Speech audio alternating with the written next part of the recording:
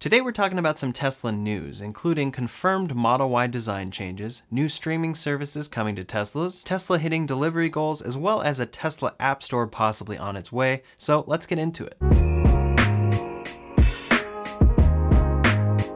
First up today, we have a report from Tesla hacker @GreenTheOnly on Twitter, who found that in the Chinese local manual for the Model Y, there is a confirmation of Tesla adding the HEPA filter and bioweapon defense mode to the Model Y. Bioweapon defense mode is a feature that the Model S and Model X have that they left off of the Model 3 and Y due to space. However, the Model Y is actually large enough that it should have enough space for it, and it looks like the new manual confirms that the Model Y from China will indeed have it. The Model Y has just recently begun production in China, and the HEPA filter has been rumored for a while in the Model Y.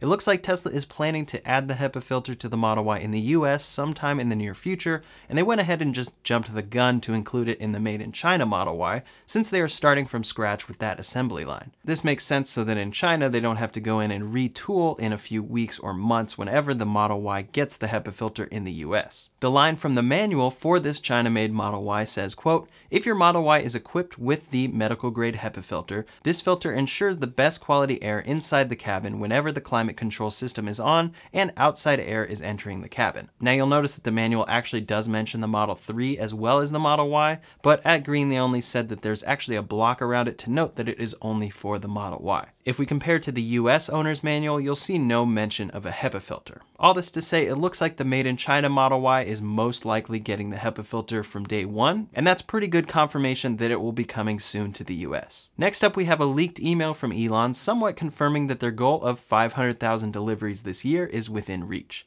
The email starts with Elon saying, quote, "After today, we have just 5 days to go to achieve the historic milestone of 500,000 cars built and delivered. Please go all out to make this happen. This is a great milestone to rally the company around achieving. All the critics who, as recently as 2 years ago, said that we'd never make it, also called our target of 500,000 in 2020 impossible. The heck with them, we are doing it." Tesla has had this goal for the entire year, and of course they had a significant setback when their factory shut down towards the beginning of the year. One thing that most likely helped a lot with this goal was the release of the Model Y, which has already become extremely popular, and is the perfect car for people who wanted a Model 3 but needed a little more space, like me. We'll hear soon if they were able to achieve it, but one move that seems interesting when trying to deliver the most cars is that they actually shut down the Model S and X production lines during this time.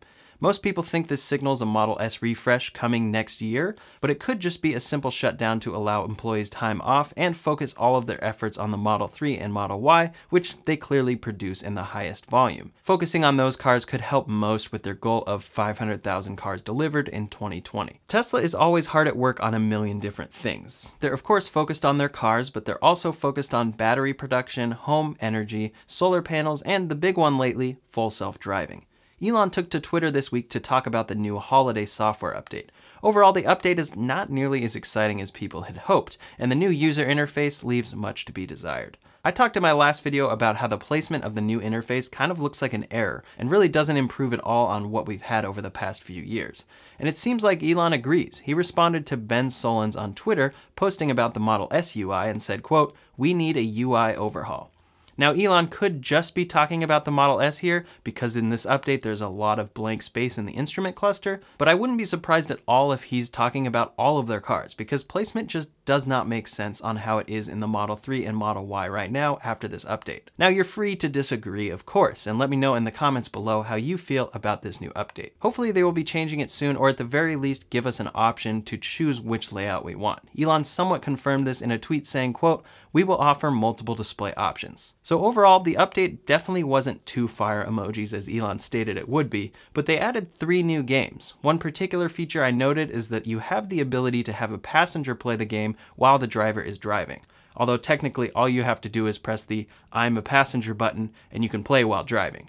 Please do not do this, but it is a taste of the future, and Elon tweeted about it saying, quote, "Entertainment will be critical when cars drive themselves." Putting aside all arguments against full self-driving and against Tesla's efforts, this does seem like a pretty obvious future, and Tesla is smart to start heading in that direction. We know full self-driving will be achieved at some point, and that Elon thinks this will be very, very soon. Once it's here and at level 5, you'll be bored sitting in stop-and-go traffic, and you'll want built-in entertainment. The games they added were Solitaire, Cat Quest, and The Battle of Polytopia. all pretty simple games, but they add to quite a long list of games Teslas now have, including Fallout Shelter, Stardew Valley, and a few more. One feature customers have wanted for a while that we should be seeing soon is Apple Music and Amazon Music integration.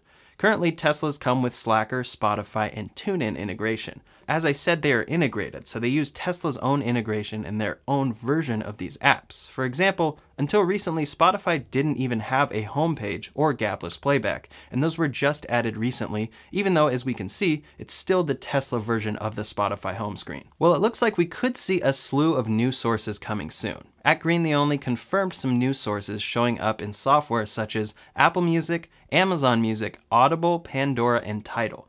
The reason these come slowly is because Tesla insists on integrating instead of using something like Android Auto or Apple CarPlay. While it's exciting for Apple Music customers to hopefully get integration soon, it begs the question, why, if Tesla can put all these games in their cars, doesn't Tesla just make a Tesla App Store?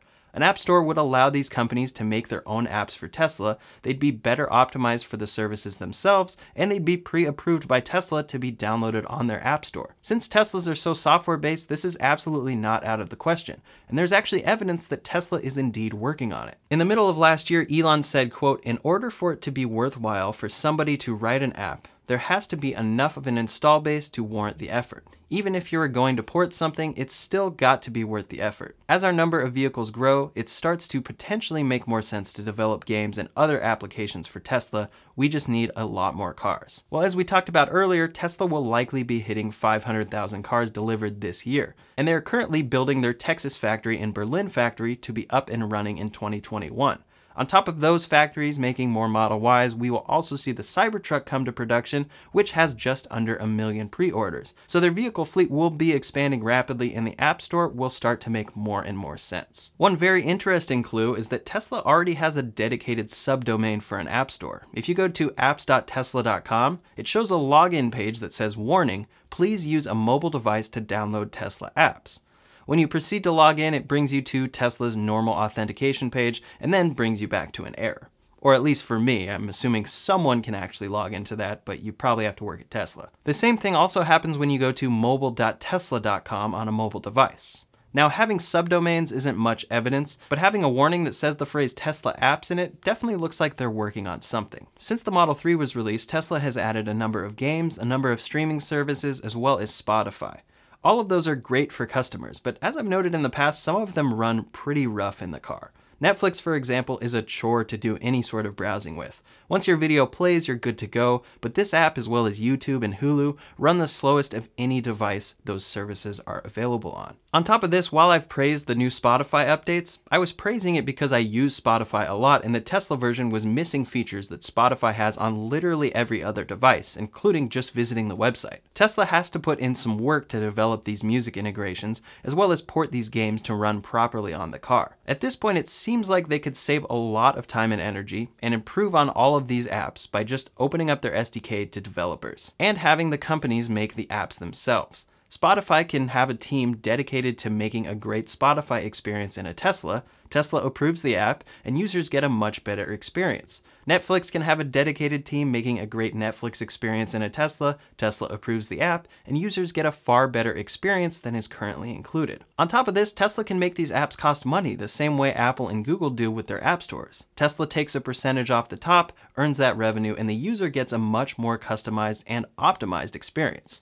So there are apps that developers would want to add. First of all are all the services you would expect on your TV. Netflix, Hulu, HBO Max, Disney+, Apple TV+, ESPN, or even live TV. With a growing number of Tesla owners and a possibility of a full self-driving future with a need for entertainment, we know these companies will happily make these apps for Tesla. On the audio side, we could have much better dedicated apps from services like Spotify, Apple Music, Amazon Music, Tidal, Audible, SoundCloud, and much more. Now, those would all be free because you pay for those services, but some apps I would expect to be very popular and worth the cost to most owners, including things like screen mirroring apps, to-do lists and productivity apps, calendar apps, and a big one for many Tesla owners, stock trading apps. Those would be in addition to a slew of paid games I'm sure we'd see if Tesla were to make this app store. If we just look through the top paid apps on the Apple App Store, we can see a ton of things owners would love to have installed on their car, especially if it's driving itself. The main reason Tesla hasn't done this yet is due to what Elon mentioned earlier. There are going to be certain limitations because companies won't want to develop an app for Tesla if they only have a certain number of cars. But also, companies won't want to develop an app or game for Tesla if their users can only truly use the app when parked. This will significantly limit the amount of people who actually buy an app developed for Tesla if they realize that they're only going to play this app when they're charging every once in a while on the road. This is why Tesla is waiting for more cars, but also waiting for true level 5 autonomy to put this app store out. For a full app store you can launch in your Tesla and download hundreds of apps from, I imagine it'll be a little while, but I do think Tesla could greatly benefit from opening up their platform for entertainment services to develop apps for it. They could come pre-installed, or maybe Tesla could create a Tesla app store within the Tesla app where you choose from 20 or so services to have in your car or not. This would allow all of these services like Spotify and Netflix to greatly improve and give customers many more options for entertainment, while Tesla actually ends up doing less work in the process. They don't have to make their own Spotify integration, then Apple Music integration, then throw Netflix in and all of that. They would just put up the SDK, work with the companies, approve the apps, and everybody wins. As we saw, Tesla is putting the pieces in place for an app store, so it's looking good for this in the near future. The real question is whether or not the current internal computer could handle an app store and the downloading of many more apps in the car. Judging by the way certain apps run and the way Netflix runs, it does seem like there is a limit to what could be added with the current computer, but at the same time, most of the core components of the car run incredibly well on screen. So it could just be that when someone is focused on an app running well on a Tesla, it can do so. And for the time being, putting something like Netflix on a Tesla really hasn't been their priority, and as long as it runs, that's okay. While I have had issues with games crashing, overall they run remarkably well once you're in them, and that's kind of exactly the same what it's like on a smartphone today. I just imagine storage becoming an issue, so hopefully the internal computer can handle any apps from the Tesla App Store, and an SSD plugged in via USB could hold your third-party apps so you don't run out of space. The future will tell, and while Tesla has planned for their current cars to achieve full self-driving, there is very much a possibility that future owners need a computer upgrade, much like the MCU2 upgrade in the Model S. At some point, newer Teslas could get an updated internal computer with more storage to properly handle a Tesla App Store. Tesla is known to do retrofits for features, but at some point there's going to be something that significantly dates your Tesla, and an App Store could be it. But speaking of Tesla getting outdated, a huge factor going forward will be battery tech. Tesla unveiled their 4680 battery cells that they are planning to produce at their own plant in the near future. These cells give 6 times the power, 5 times the energy, and increase the range by 16% over what that equivalent amount of energy would have gotten you in the past. Tesla talked about their plans to build their own plants, but we just got a report that Panasonic will also be producing Tesla's new cells for them.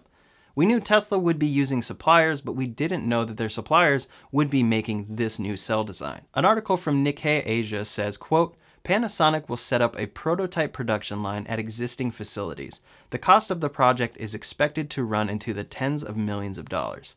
Though Tesla plans to make the new cell itself, battery industry watchers expect it will be difficult for the automaker to handle all of the production on its own.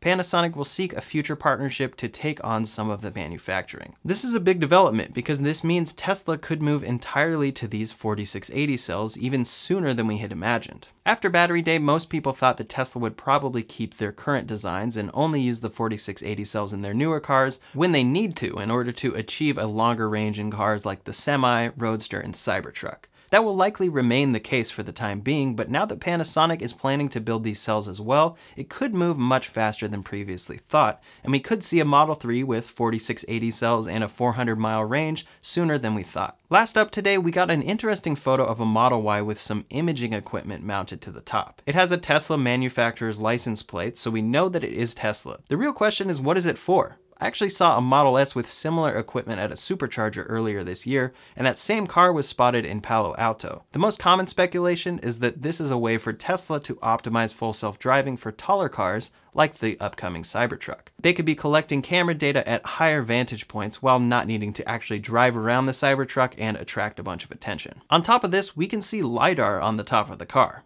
This makes some people think that Tesla has changed their mind and realize they need LiDAR to properly achieve full self-driving. But since Elon continues to be adamant about LiDAR being a dumb idea for full self-driving, this could be a way for Tesla to test and validate that their camera data truly is superior to LiDAR. 2020 is coming to an end, finally, and full self-driving isn't here yet. Elon tends to be late, but he also tends to deliver what he promises, so 2021 should be an incredible year for Tesla. For a full breakdown of what I expect in 2021, you can check out my video linked up here or in the description below. And I'd also like to thank everyone for watching this channel this year and for all the support. Seriously, thank you all so much. If you're not already, make sure you subscribe to this channel to stay up to date on all the videos I'll be bringing out throughout 2021. Make sure to like this video if you appreciated it. You can also follow me on Twitter and Instagram at RyanShawTech.